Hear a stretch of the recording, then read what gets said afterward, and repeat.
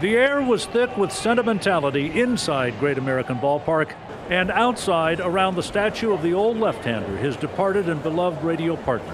Kim Nuxhall, son of the legendary Joe, was in the booth from the get-go.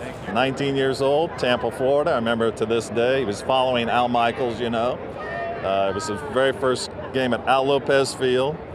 And the microphone hits, and he says, "Welcome to Al Michaels Field." You probably heard him tell that story, but yeah. Summer always had a reassuring sense to it when the voices of Marty and Joe emanated from kitchen windows, car radios, backyards, front stoops. That ball had some serious line drive on it. Voices that were a part of the region's DNA, its identity.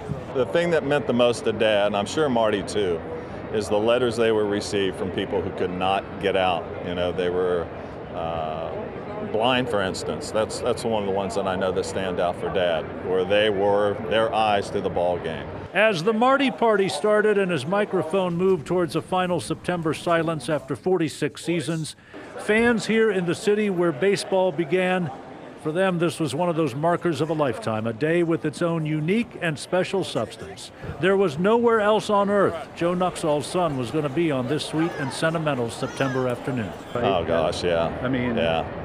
Yeah, I got to shag fly balls when I was a little kid with Wally Post and Frank Robinson, and you know, then I get to go up in the booth afterwards. It's humbling. It really is.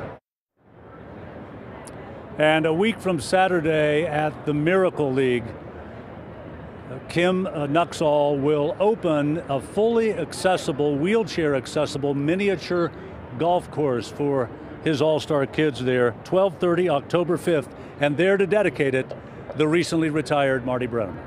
Live at Great American, John London, WLWT News 5.